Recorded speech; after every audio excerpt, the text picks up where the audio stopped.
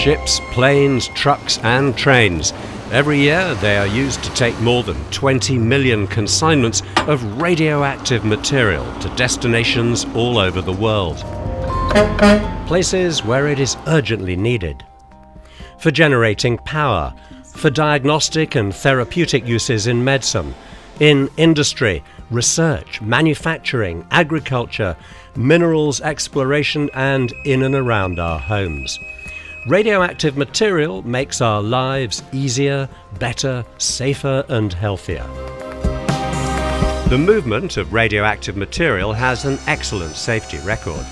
That's because of the care taken by those sending the packages, the carriers delivering them, the package recipients, and the stringent regulation provided both at the global level by the International Atomic Energy Agency and nationally by member states.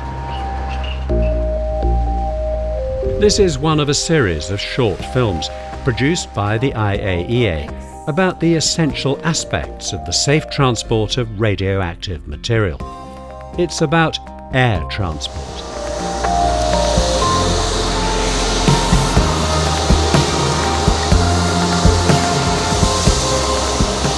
Most radioactive material is transported by road, some by sea. Aircraft are generally used when it's important to get a package of radioactive material from one place to another as quickly as possible. Although this may be for a number of reasons, normally it's because the radioactive material in question has what is called a short half-life.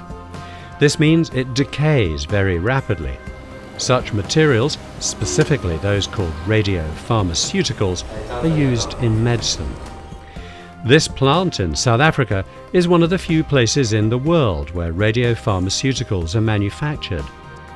The material concerned is molybdenum-99. This will eventually become technetium, which will be injected into patients to enable doctors to diagnose dysfunction in vital organs.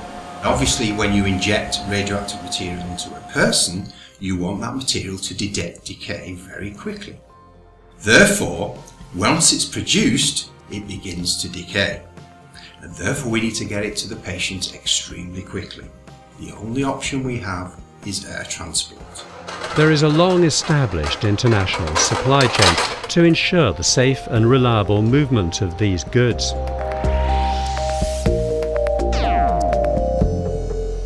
Both passenger and cargo aircraft are used for this purpose, the goods being carried in cargo holds at approved segregation distances from passengers and crew. The carriers, like the consignors, also have their own radiological protection advisors and safety regimes.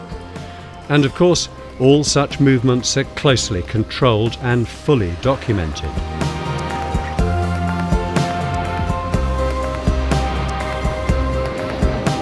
From leaving the plant to arriving in another country, in this case the United Kingdom, takes only a matter of hours. And in just a few more hours, the radiopharmaceutical has been processed and is on its way to hospitals, where it will be used as a life-saving diagnostic tool. The type of packaging used by radiopharmaceuticals reflects the relatively low levels of radioactivity that they usually emit. And like all means of transport, air is tightly controlled.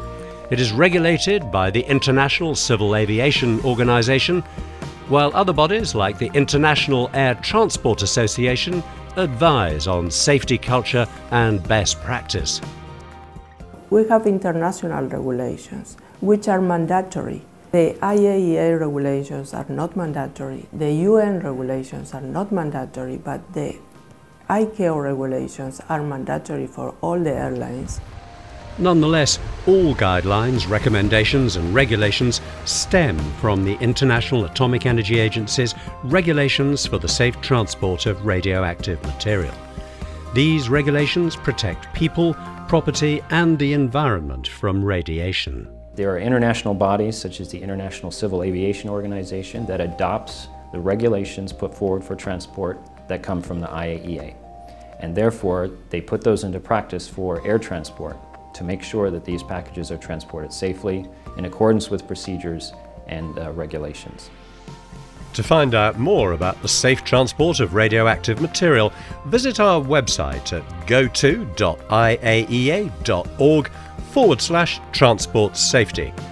It's also worth looking at the 9 companion films in this series.